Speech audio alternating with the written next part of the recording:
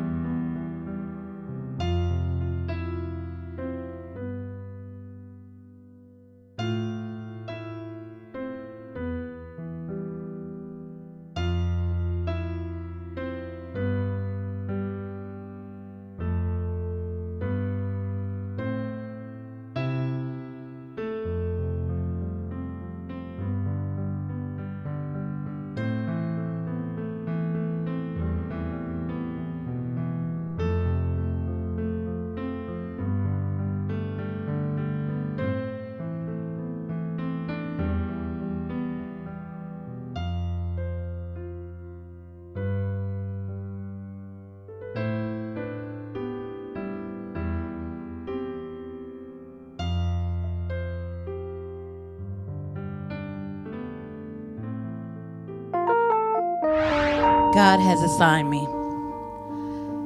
He has equipped me with the tools for building, to add to his foundation, to construct renovations, provides the skills and moves the complacent. God has assigned me through burdens, through pain, through sunshine, through rain, through trial, through mess, through crisis, through stress, through times of me not feeling my best. God has assigned me. In the midst of searching, in the midst of seeking guidance, his wisdom keeps me from reversing. In the midst of struggle to find and define my purpose, he assigned me. In the midst of defeat, in the midst of my fright, in the midst of me weak, he assigned me unique. the meek, the woman that always enters a room hiding and always trying to be discreet. He assigned me with purpose, to encourage, to motivate. He has given me these words that I speak, to glorify, to congregate, to be the sweet smelling aroma that never dissipates, to be the kind of love that never complicates, to be the kind of light that never goes dim but always illuminates. He assigned me. Thank you.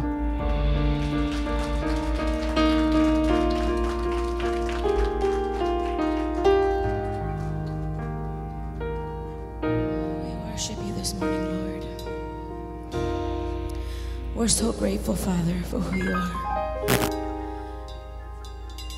Father, as many of us unite here this beautiful morning, Lord, we come before you, Father, to give you all the honor and glory, Lord. We breathe in and we thank you for your breath in our lungs this beautiful morning, Father. We thank you for waking us up, Father, for giving us another chance of living life here on earth for your honor and your glory. Father, be with us this morning, Lord, as we come together as one to worship the one and only true and living God. We thank you, Father, for who you are in our lives. We bow before you, Father.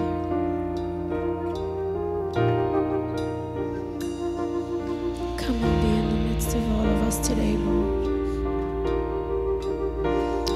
Holy Spirit, speak this morning. Allow us,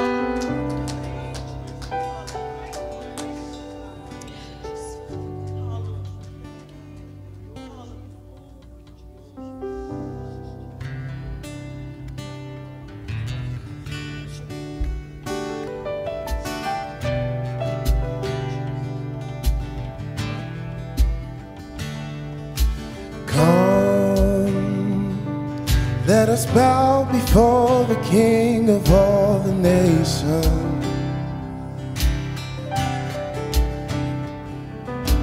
Come, every tribe and tongue from every generation.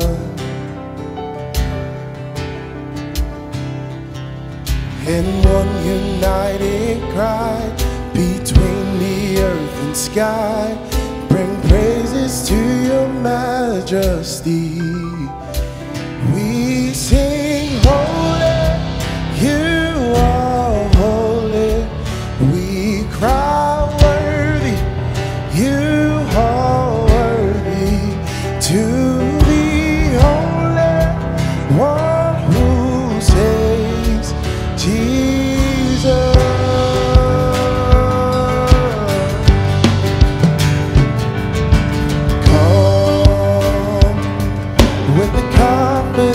That we have been forgiven. Come, for the Lamb was slain, but now the Lion's risen. We sing holy, you are holy. We cry worthy, you are worthy to the only one who saves, Jesus. We sing holy, you are holy. We cry worthy, you are worthy to the only one who saves, Jesus.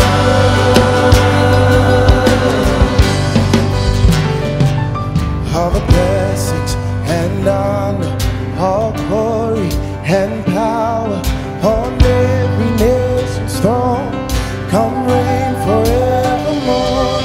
King Jesus, Messiah, the Alpha, Omega, on every nation's throne, come reign forevermore. All the blessings and honor, all glory and power on every nation's throne, come reign forevermore. King Jesus, Messiah, the Alpha, Omega, on every nation's throne, come reign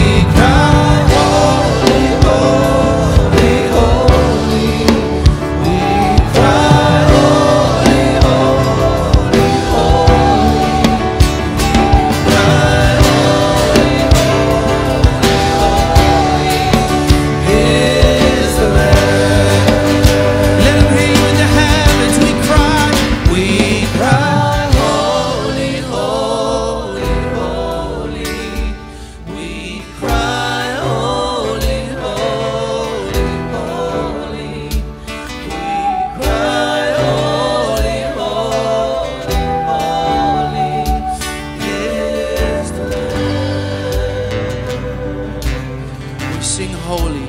We sing holy. You are holy. Yes, you are holy. You are holy. Yes, you are holy, holy, holy is the Lamb. Let everything, come on, that has breath, praise the Lord. Praise the Lord. Let everything that has breath praise the Lord. Praise the Lord. I praise in the valley, praise on the mountain. I praise when I'm sure, praise when I'm doubting. I praise when I'm numbered, praise when surrounded. Praises to water my enemies drowning. Yeah. As long as I'm breathing, I've got a reason to praise the Lord. Oh, my soul, I've got to praise the Lord. Oh, my soul, I praise when I feel it and praise when I don't. I praise 'cause I know you're still in control. 'Cause my praise is a weapon. It's more than a sound, more than a sound. Oh, my praise is the shout that brings Jericho down. Oh, as long as I'm breathing, come on, I've got a reason to praise the Lord. Oh, my soul, I gotta praise the Lord. Oh, my soul, I won't be quiet. I won't be quiet. My God is alive. How could I keep it inside? I gotta praise the Lord. Oh, my soul. Oh, let me see you praise. Lifting your hands up, giving him a dance of praise, giving him glory and honor, because he has been good. He has been great. He is an awesome God. So we sing and praise him. I praise 'cause you're sovereign, praise 'cause you reign, praise 'cause you rose and defeated the grave.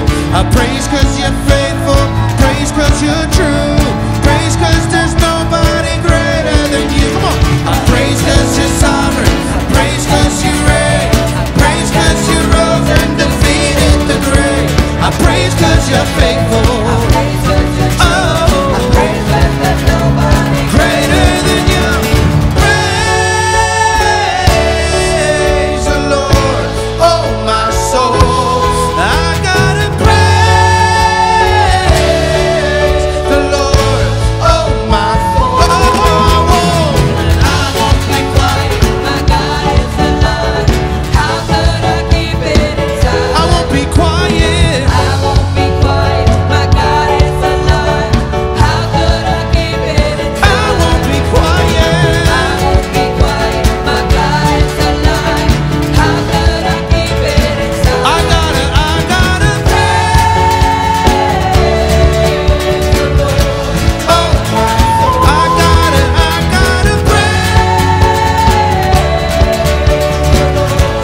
Oh, my soul. Let everything that has breath praise the Lord. Praise the Lord. Let everything that has breath praise the Lord. Praise the Lord. Praise the Lord. Praise the Lord. Thank you, Jesus. Let's pray. Father, thank you so much for the finished work of Jesus Christ, and thank you so much for the finished work that allows us to even enter your presence with thanksgiving and into your courts with praise. We thank you because it wasn't always like that we needed a mediator between man and God. Every single time there was the opportunity to enter your presence. And God, we don't take that lightly, that the time of celebration and worship and singing and praising and dancing before the King of Kings and the Lord of Lords is given to us. But now we turn ourselves and our hearts and our minds to the authority of your word, which also is a privilege because, God, you speak directly to us as individuals through it. And we pray now that you would do that. I pray that you will help me, help your people understand what they need to hear from you. God, as always, I pray that your word falls on good ground and bear much fruit, fruit that will last into the next generation, even to children yet unborn.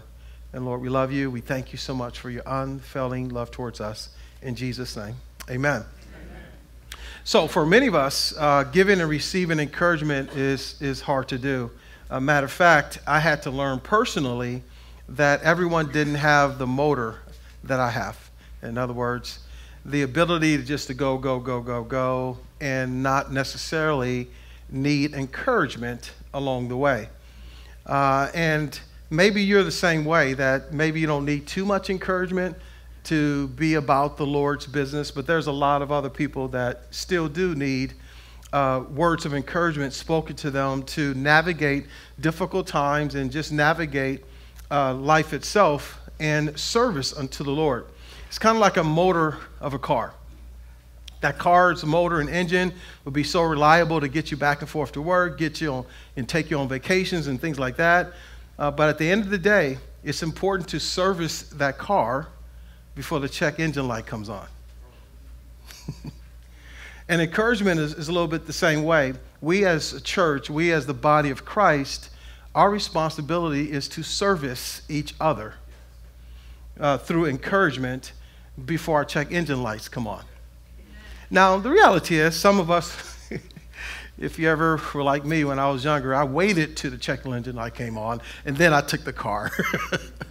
And some of us, maybe today, you're still riding around with your car with the check engine light on.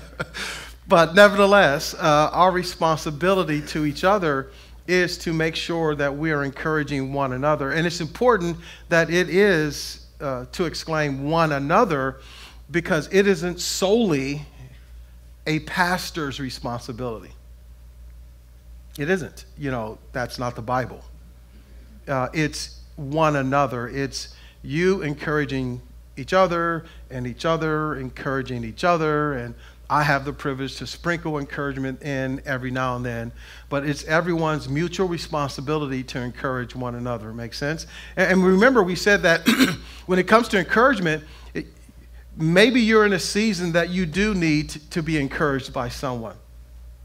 But by George, okay, by Jesus, you know, in his name, everyone must grow up and mature to a point that we are growing in encouragement towards someone else. I like to say it this way.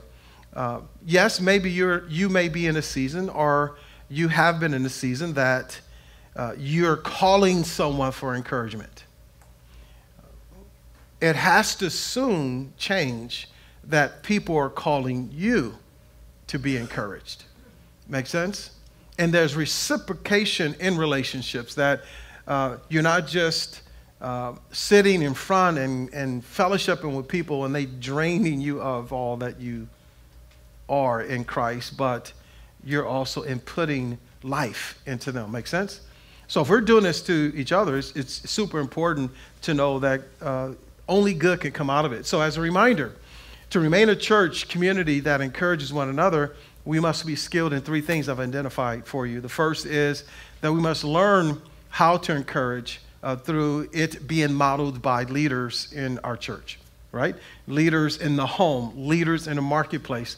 If that fits you one way or the other, it's your responsibility to start modeling how to do this, right? Model it to your children when they're younger. Doesn't mean that they, you know, get participation trophies from you, if you understand what I'm saying.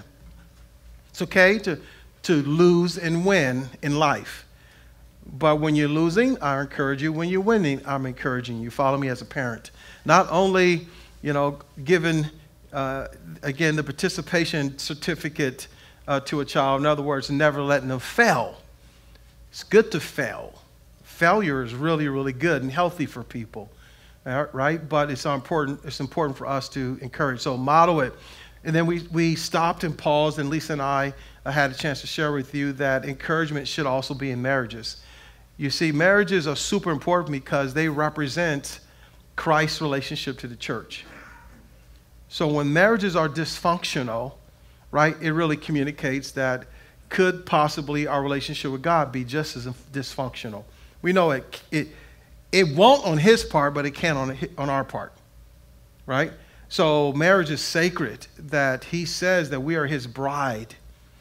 He is the bridegroom, which says marriage is super important. So as a church, we have to foster that, and we have to encourage that and display that all the more. Now today we're going to head into our final phase of encouragement, and that is that we need to be an environment where people live to encourage.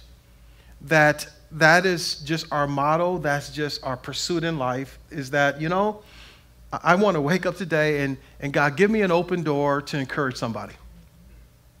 Give me an opportunity to speak life into someone today. And that should be on our agenda every single day, and that is to encourage somebody in some unique way. Make sense? So if you can turn with me to 1 Thessalonians chapter 5 now. We're going to read verses 1 through 11 to give us a springboard into the key verses that we're going to land on today. 1 Thessalonians chapter 5, it says this.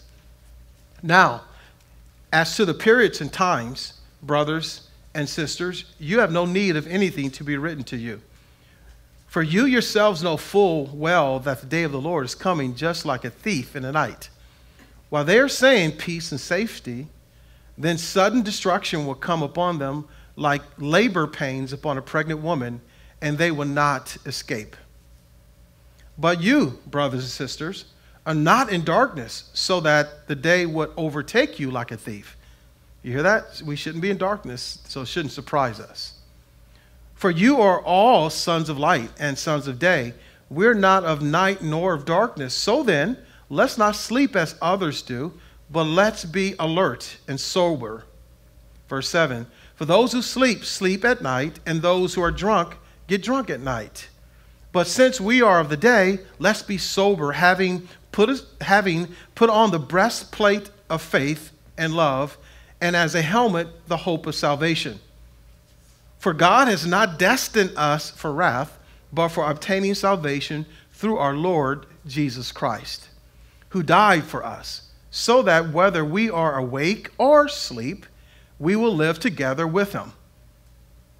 Therefore, encourage one another and build one another up, just as you are also doing. You hear that? Days are short. He's coming. Therefore, there's this sense of urgency. There's this priority that should be in the body of Christ. Because, church, listen, one of the biggest problems with the church today is that we are losing steam. Church is never going to be overtaken because he's the head of the church. But the neck, the nose, you follow me, those other parts which we make up, it's losing steam. We say, how can you say that? Well, chances are, if you walk up to a total stranger and tell them about Jesus Christ, they won't listen to you, or they will make fun of you and potentially mock you. Because we, not Jesus, have ruined his reputation, or we have distorted his reputation.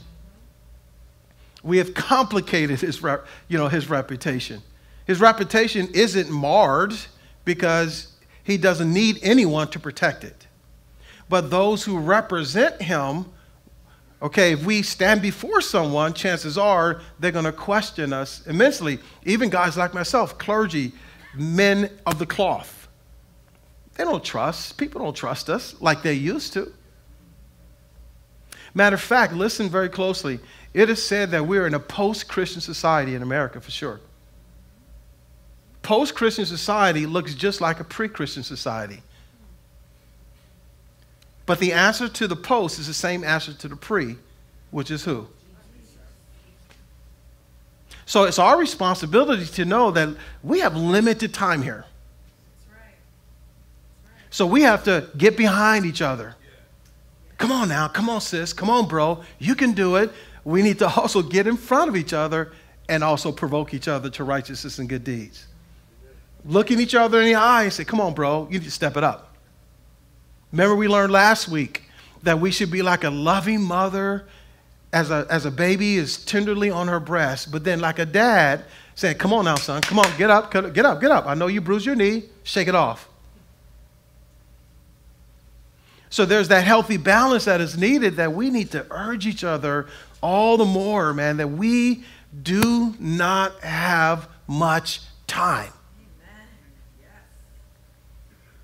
So let's try to build the kingdom as quickly, as rapidly, as fervently, as faithfully as we can. So that's what you kind of hear in these first 11 verses. So therefore, it's almost like, okay, now what are you going to do? Encourage each other. And then the latter verses begin to give, I believe, some descriptives of how this encouragement should look. So if we continue to read in verses 12 to 14 today, we're going to get our first three answers to the question, how can we start living life to encourage one another? It says this, but we ask you, brothers and sisters, to recognize those who diligently labor among you and are in leadership over you in the Lord and give you instruction. Why? Because they also need encouragement. We'll drill deeper. And it says, and that you regard them very highly in love because of their work. Live in peace with one another. We urge you, brothers and sisters, admonish the unruly, encourage the faint-hearted, help the weak, be patient with everyone. Do you hear that? You see the steps of how this should start looking, right? So here's the first, verses 12 through 13a. Living to encourage is to appreciate those that serve you. You know, sometimes those who serve can be so underappreciated. It's kind of like, well, that's what you're supposed to do. And if you're a paid staff person, well, that's what you are paid to do. But let's go deeper. Verse 12 says, appreciate them. Belonging to one's household. That's what it means. Appreciate them to a point that they belong to your household. Because chances are, there's a little more loving grace to those who live in your household. It's more than just a hired hand. It also means related by blood, devoted to. That's what the word appreciate means, is that when you appreciate someone, you're treating them as though they're related to you as blood. Why would God say that? It's because we have greater tolerance, greater appreciation for those who are blood.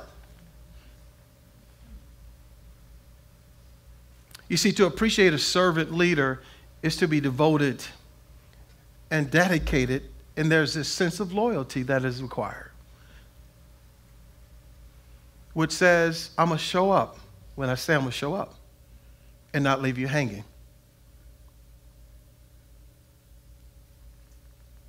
That I got your back, that I'll be there with you, that I'll run the race with you, that if you need me to take the baton, I'm there for you. We know ultimately loyalty and dedication and devotion is to Jesus. But if someone is trying to lead you to Jesus and they don't feel a sense of loyalty and devotion and dedication, just imagine how that feels. In verse 13, it says, esteem them very highly in love. It means to consider them very highly, to think of them in very highly. So many times what happens is, yes, we get it. We're all flesh and blood. We all report to Jesus. We all do. But there is still a responsibility to esteem those people who serve you day in and day out faithfully.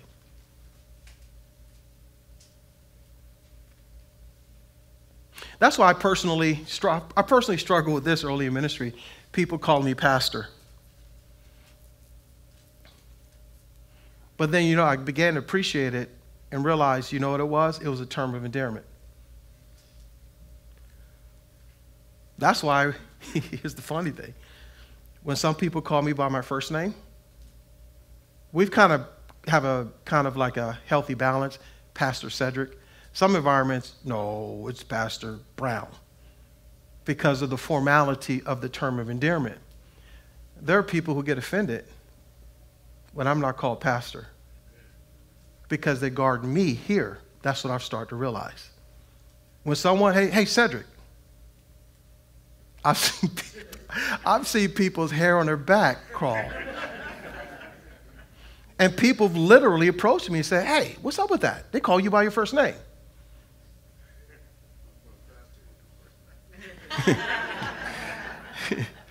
And again, I don't think we're all confused with that as a church. You follow me? I'm not expecting all that, but I get it. It's a term of endearment. It's like, no, we esteem you. We respect you. We love you. That's why there's some people who are called pastors sometimes in our church, even before they are officially pastors. It's because their servitude towards that person then causes this reciprocation of shepherd.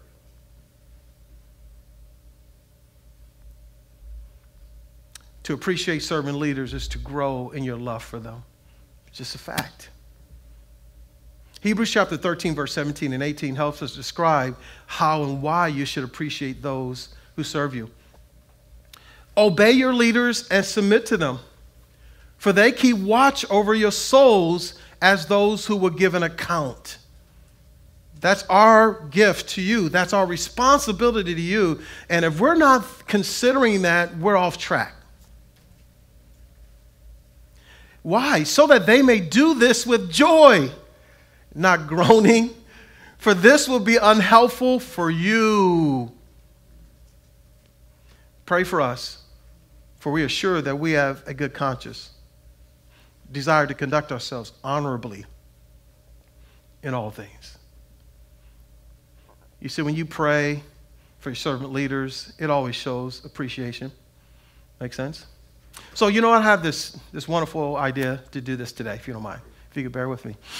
So, for those who are here today who serve in any capacity of commitment, can you stand up? If you formally serve in any capacity. All right. I see people standing up from the parking ministry to the pulpit. Could you do me a big favor for them? On three, can you say, I appreciate you? On three. One, on three. 1, 2, 3. I appreciate you. Hopefully that felt good. Amen? You may be seated. Secondly, living to encourage is to live in peace. It's to live in peace. Look at the latter part of verse 13. Live in peace with one another. To live in peace means this. It means to cultivate or keep harmony, to be at peace, and also to what? Make peace. You cultivate peace if it's not there. You keep it if it is there. You be at peace and you make peace.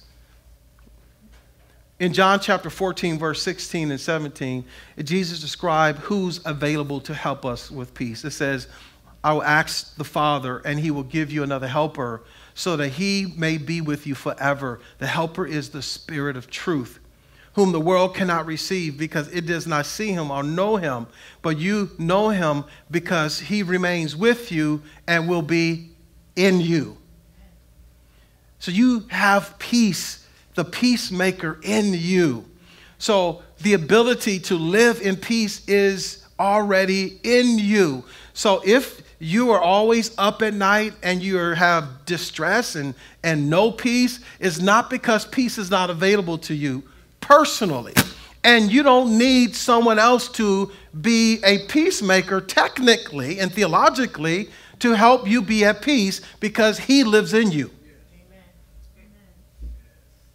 But here's the wonderful picture that we should all gravitate to. If we all are living in peace, can you imagine how peaceful the environment is? If we're all allowing the peacemaker to live and flow and operate in us day in and day out, can you imagine how peaceful life will be? You see, to live in peace is to cultivate who's already in us. Peace is already in us. And if peace isn't available or expressively present in you, it's not because he's not there. Next, you find in John 14, 26 and 27, later down in this passage, it says, Jesus affirms what's available to us. He says, but the Helper, the Holy Spirit, whom the Father will send in my name, he will teach you all things and remind you of all that I said to you. Peace I leave with you. My peace I give you, not as the world gives, do I give to you. So connecting it all, right? Peacemaker, the Spirit of God. And then he simply just says, you know what? He gives us peace. Again, we're without excuse. Then in Hebrews 12, 14 and 15, he challenges us to pursue and strive for peace because it's connected to holiness. So think about that, the opposite of that. Whenever there's an environment that is not peaceful, chances are there's wickedness going on. There's sin in the camp. And that's why he says, pursue peace with all people. Because if you don't pursue peace with all people, sin will be present. Pursue peace with all people and the holiness without which no one will see the Lord. Peace, holiness, connected. Why is it so important? If you want to see him, well, you know when you die, you're going to see him. If he comes back, you're going to see him. But do you want to see him now? He doesn't entertain nonsense. He will not be in a church. He will not be present in a ministry. He will not be present in a home. He will not be present in any place in the marketplace where there's not his peace. Because there's nonsense going on. There's division, there's pride, there's all these other things that backbiting and all these things that go on when peace isn't present. Therefore, holiness will never be present. Peace there, holiness will come. Peace there, holiness will be there, especially if it's peace that he's given to you. Lastly, Romans 12:18 further exclaims that peace depends on you and me and us. So think about that. He says to you and I give you my Holy Spirit. He's going to be there to help you. I want to affirm that what comes with the Holy Spirit is my peace. There's this responsibility to pursue it, and it all depends on us.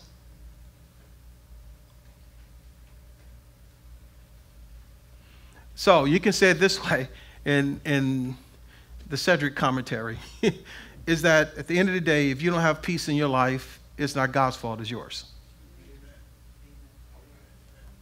If you are in relationships and in conflict, and it doesn't seem as though peace is possible, it's not because of God, it's our fault. It's our fault. If you're not getting along with someone, it's not God's fault. It's your fault. It's our fault. It's not his fault. And I believe the quicker an individual can recognize that, the quicker peace arrives. The quicker I can admit, shucks, something's wrong here. We're having family conflict, marriage is not getting, there's not peaceful. It seems like in every situation that looks like this, there's conflict, there's a lack of peace. We can quickly say, well, if they change, if they correct their behavior, if they do it differently, we can bring peace with us. Blessed are the peacemakers. We have to become makers of peace. And that's why you look at Romans 12, it says, if possible, we know it's possible, so far as it depends on you, be at peace with all people. It's not depending on the people, but it's depending on the person. Me. To be at peace with everybody. Listen, truth be told, there'll be people who won't be at peace with you because the Spirit of God will convict them every time you come around. But it doesn't mean that you have to feel awkward because you're at peace with them. Finally, for today, verse 14, it says, we urge you, brothers and sisters, admonish the unruly, encourage the faint-hearted, help the weak, be patient with everyone. Living life to encourage is to show patience to all. In the church, the tendency is to not, and I say the church, big C, church, is to not show patience with people who should know, who should know what they should be doing. It's to not show patience with people even who are aged. In other words, an older person is like, why are you tripping? You 50 years old. Shouldn't you, why are you acting like a kid, right? I mean, that's the tendency. It's like, well, you shouldn't be acting like a kid now because you're really acting like a child. We lose patience with people when, let's say, we've overcome what they're struggling with. Well, why is it taking you so long? And we forget how long it took us. Those are just some of the scenarios that we somehow try to lose impatience with, right? I can't believe you're still smoking cigarettes. You need to trust the Lord like I did. I just cut quick, cold turkey. I just walked away from it. Well, they not you. Right? I can't believe it. You're still doing it. Oh, and we make people and make us so irritated. And it's funny, we then become the unruly person, It's kind of strange. But it says be patient. The word patient means this, to be of a long spirit, not to lose heart with a person. To be patient in bearing the offenses and injuries of others. Somebody can do something absolutely wrong to you and someone you love, but our responsibility is to be patient in bearing those offenses and those injuries. That's the realness and the rub that happens in the church. Someone you love, maybe in the church, will get injured by someone else, and the tendency is you take the side of the person versus taking the side of Jesus.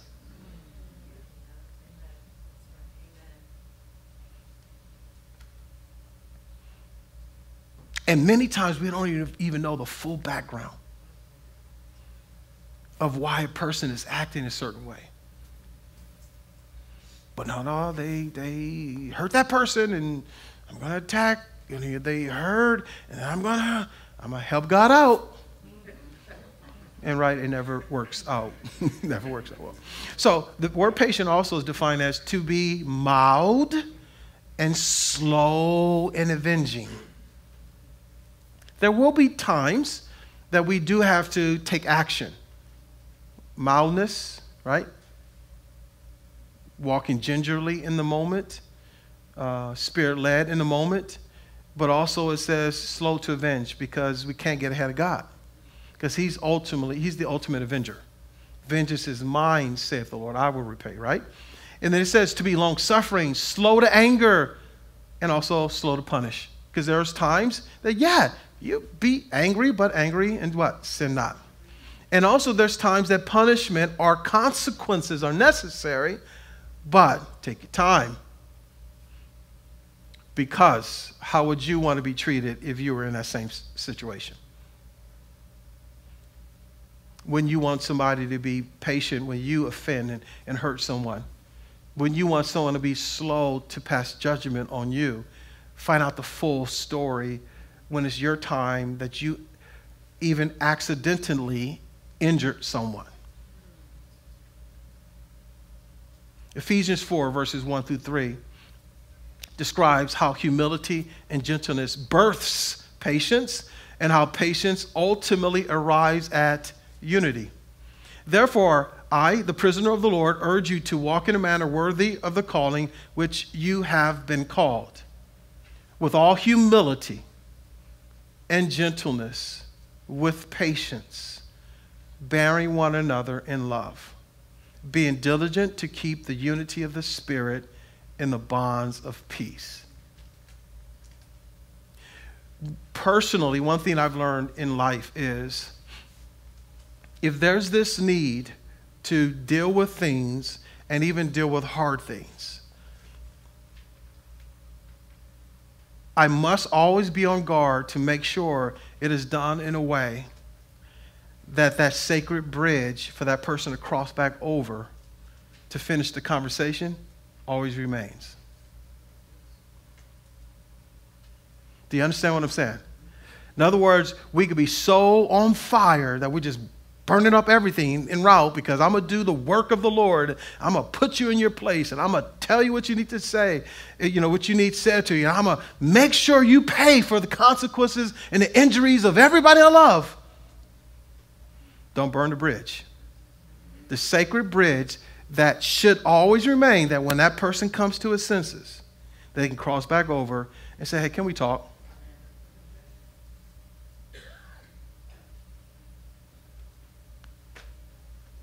Casualty should never, ever, ever be a part of the equation. That's why it's important to be patient, to be led by the Spirit, to be meticulous, to be a person that understands that in all of this, Jesus must be glorified, his reputation must be preserved, and unity must be the aim and the end all. Even for a moment or season, we disagree.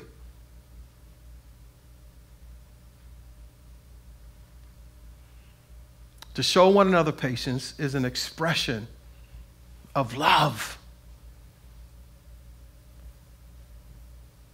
And whenever you feel a little anxious and you feel that you got to take care of some business that belongs to God, slow your roll. Amen. Because chances are love is nowhere to be found. Take your time.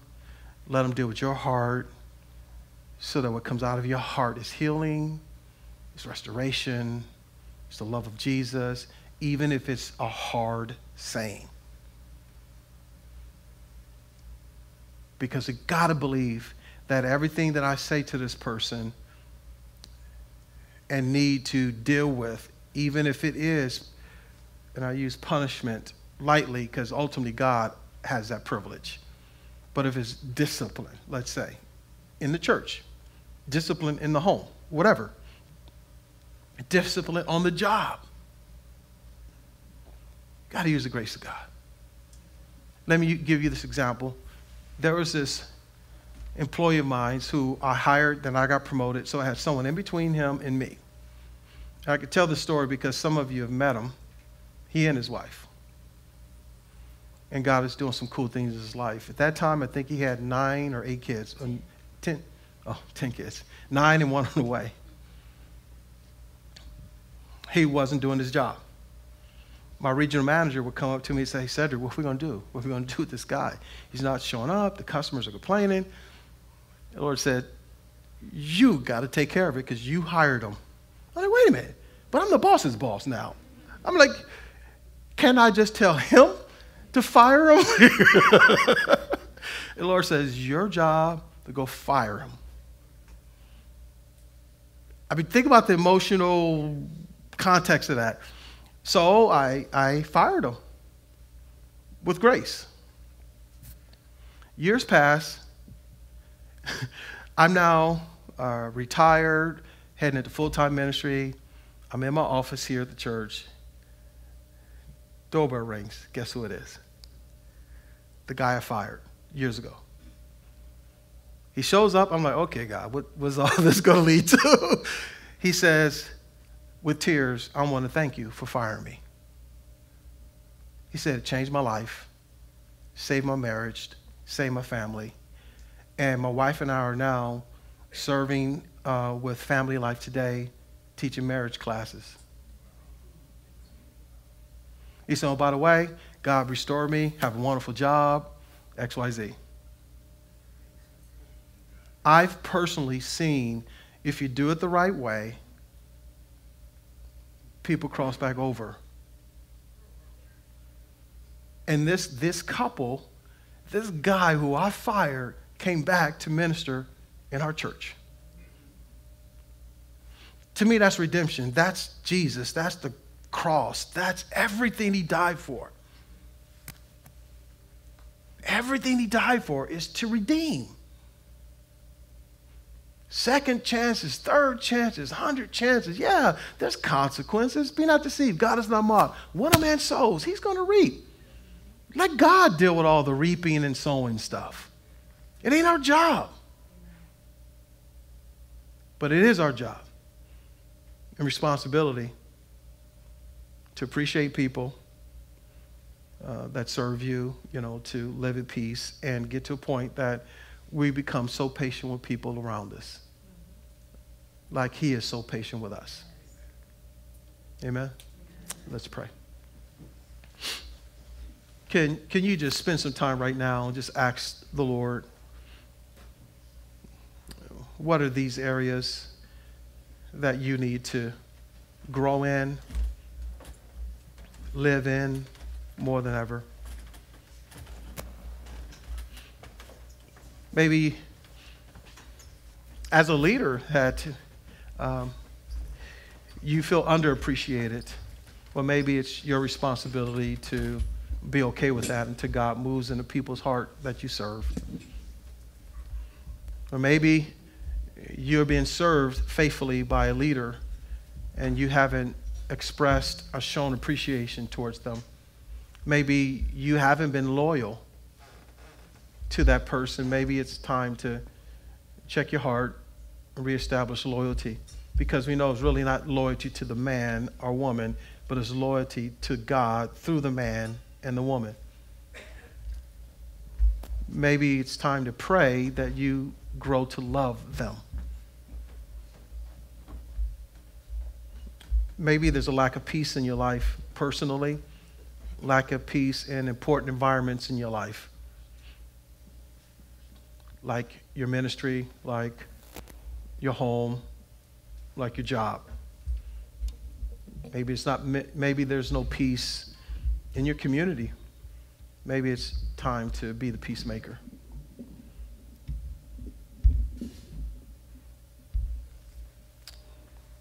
Do you need to start just being a little bit more patient with people?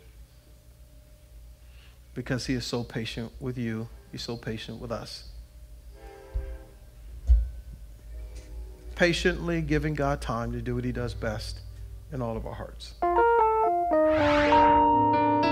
Thank you for joining us here at Commitment Online, a place for all nations. If you're ever in the Philadelphia, Delaware, or South Jersey region, we hope to see you in person. But for now, please tune in next week here at Commitment Online.